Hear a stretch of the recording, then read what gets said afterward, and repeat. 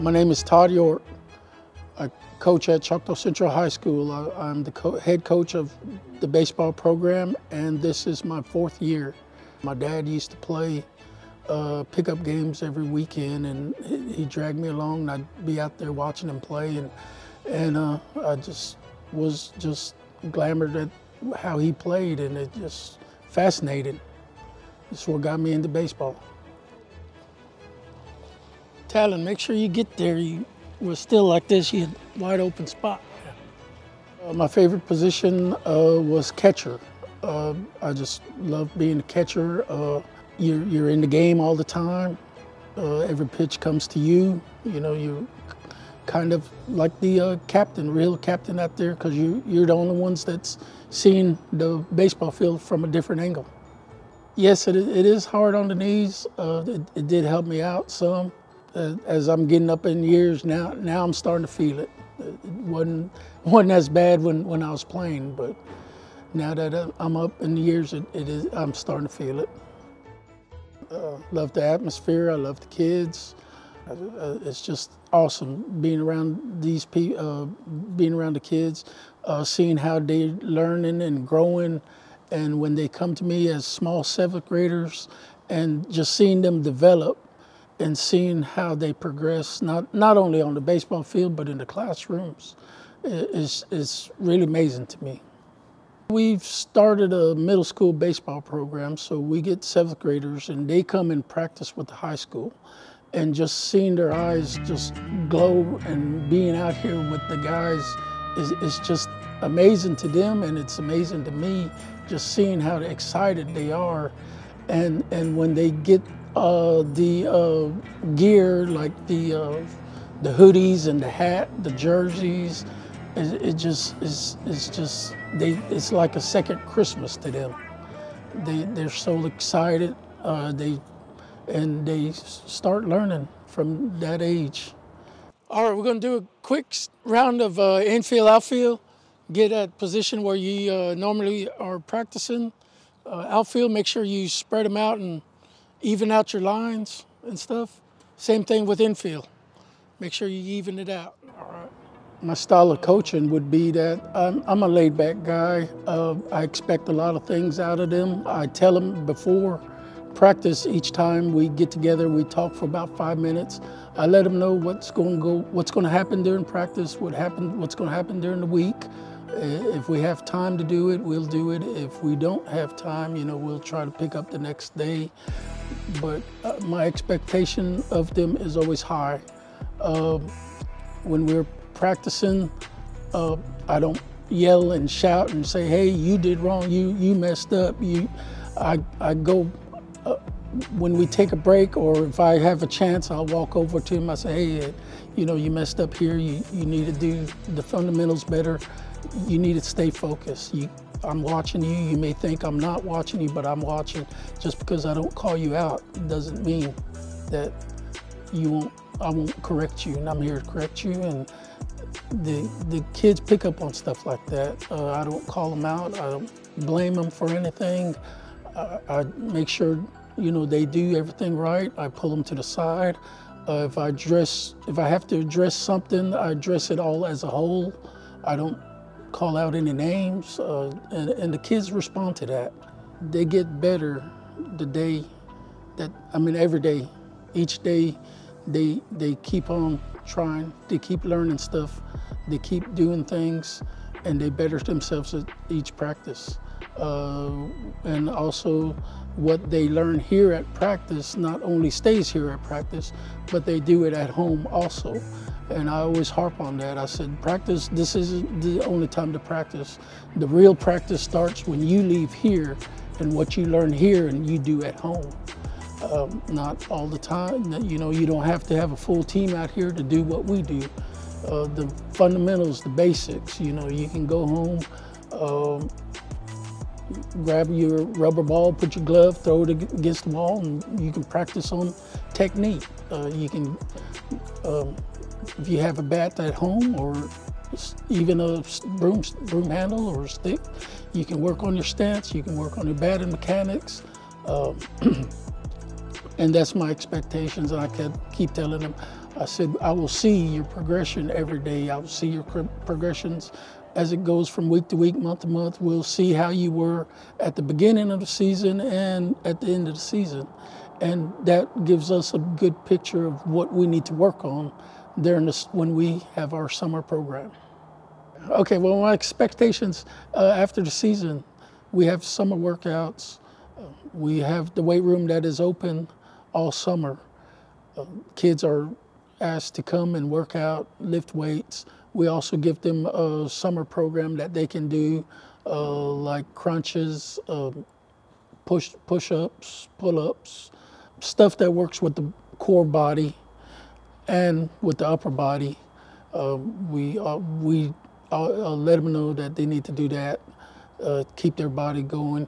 If they can get into a league somewhere to keep playing ball, or if they can play pickup ball somewhere, travel team, we expect them to go ahead and do that.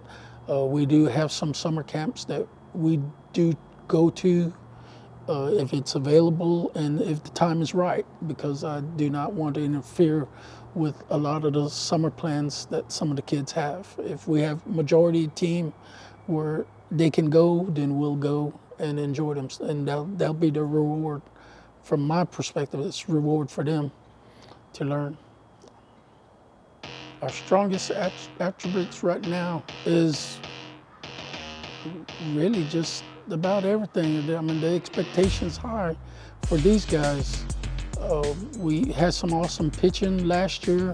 We lost 2 starters, but we've got about 4 or 5 that we saw over the summer that can come and replace that. And it's just getting to where we've gotten, the level here is the competition has gotten there on the practice field, and it's making our job harder to find a starting 9 to throw out, to put out there on the field, because we have so many guys that are all competing for that spot and wanting to be out there. And I've got 22 on my roster right now, and all 22 basically I can just throw out 9 guys out there and we can play. And that's something that we haven't had here in a while.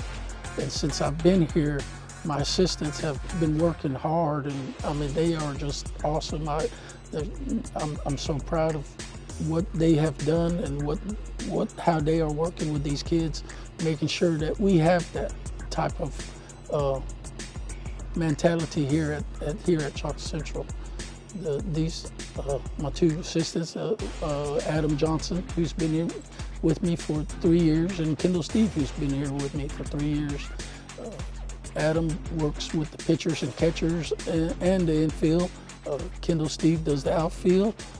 I go by, I let them know what we need to do, and they go out they come with some stuff, practice stuff, and we go out, they execute it real good, and I'm grateful to have these 2 by my side, and the way that they are working with the kids and the way the kids respond to them has made my job a lot easier. But I mean, right now, I honestly do not see any weaknesses in our team. Everybody has come around, and right now we are fundamentally sound team. Your internet could be free with ACP. MaxxSouth Broadband has been approved by the FCC as an affordable connectivity program provider to help qualified households in our communities pay for internet services. You may be eligible for up to $30 a month towards your internet service. This could cover the full cost of high-speed internet services. This new benefit will keep households connected to jobs, critical healthcare services, and virtual classrooms. Your internet could be free with ACP. MaxxSouth Broadband is making your technology easier with its customer support service, Brainiacs. MaxxSouth Brainiacs is our unlimited phone support and 24/7 home management system that will support all your technology needs for $10 a month. Brainiacs will support all your internet-connected devices, including computers, tablets, smartphones, and more. Call today and ask about MaxxSouth Brainiacs customer support system and our SmartNet services to make your technology easier. MaxxSouth Broadband. Experience the max. It's a new day at MaxxSouth. We are excited to share some great news. In our continued effort to support Mississippi businesses, MaxxSouth is now offering local advertising support. Through high-quality programming, we combine traditional television and premium digital advertising, allowing your multimedia campaign to reach your targeted audience at any time on any device. Call MaxxSouth Media Sales today at 662-701-8628.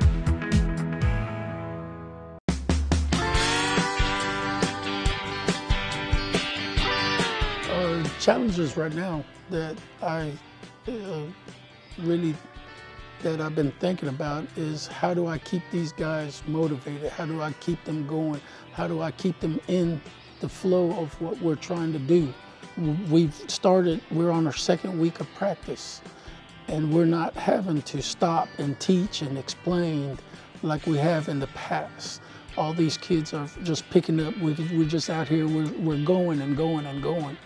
And that's good, but after a while, the kids can kind of tend to get, well, I guess, bored, or they kind of want to tend to just joke around thinking, oh man, we've done this, we keep doing this, and, that's the only challenge, to keep them in the flow of that mentality that we need to get better each day. We need to take another step forward and keep going and not having to stop and come back. And that's really our hard challenge right there. These kids they come out here and they love it. They love coming out here. They love coming to practice. And that's just something that it speaks volumes to where my coaching staff and the kids are going with this. They're seeing the progression they make. They're loving what we're doing here at practice. They're responding to us well. We're responding to them well. We give them some options, and sometimes we make sure we're the ones that do the things that we need to be done here in practice for them. But that's really all my challenges right now, is make sure that we keep them engaged and we keep them getting better every day, and that let them know that the season ain't started, and that we need to better ourselves for the upcoming season. Well, last season we started off slow. We started 0-12, which was kind of frustrating to us because we felt we had a great team. When we got to the playoffs, we won the first round. We lost in the second round. What I could have, well, really, there's nothing I could have done. What I did is I wanted to see where we were, so I picked some teams that were kind of tough, and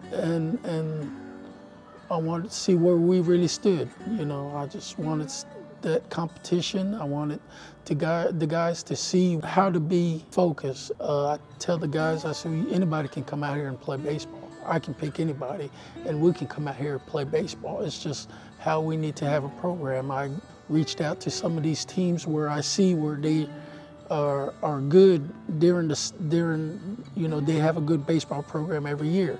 So I reached out to them, and they wanted to play us.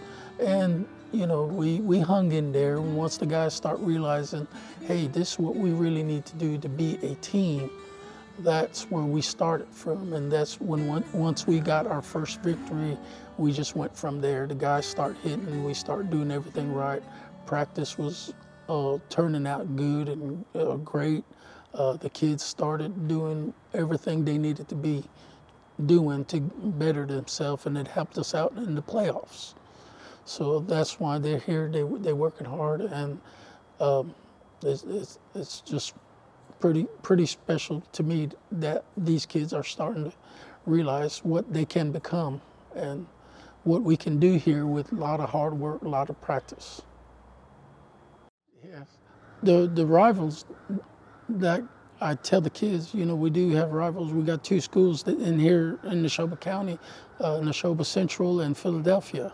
we have them on the schedule. And although some of them have played with them maybe on tournament teams or at the park, you know, they come out here, oh yeah, I know that guy, we're friends, you know, and they like to joke around. I said, wait, we're about to play, man.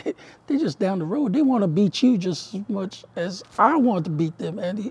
We can't have no friendship here, man. We enemies right now, you know, and we have them on the schedule, and the people come out and they sit up in the stands and they watch the game and they get into it. Then the kids get into it. And if we beat them, and I keep telling them, I said, man, that's bragging rights, man, especially here in Neshoba County. I said, man, that's a rivalry game, man. To me, that's a rivalry.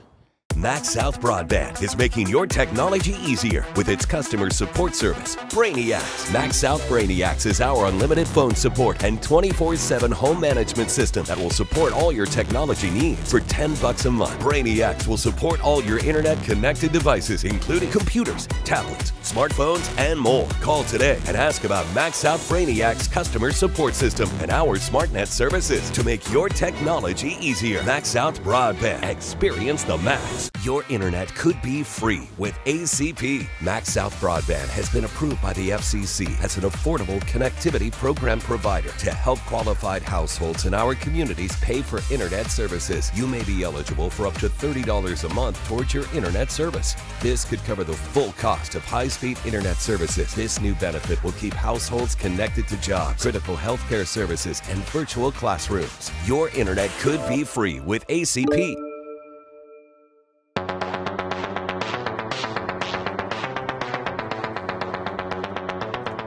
Good high school baseball player, one who is committed to the program, one who wants to get better, one who is just willing to work for not just himself, but for the betterment of the team. A guy that is, like I said, you don't have to be the biggest, the strongest, the fastest, but someone who can outwork other people and at the same time help other people become a team. That's what makes a good baseball player to me. A good high school baseball coach. What makes a good one is the love for the game. Not everybody would have really, you have to study the game.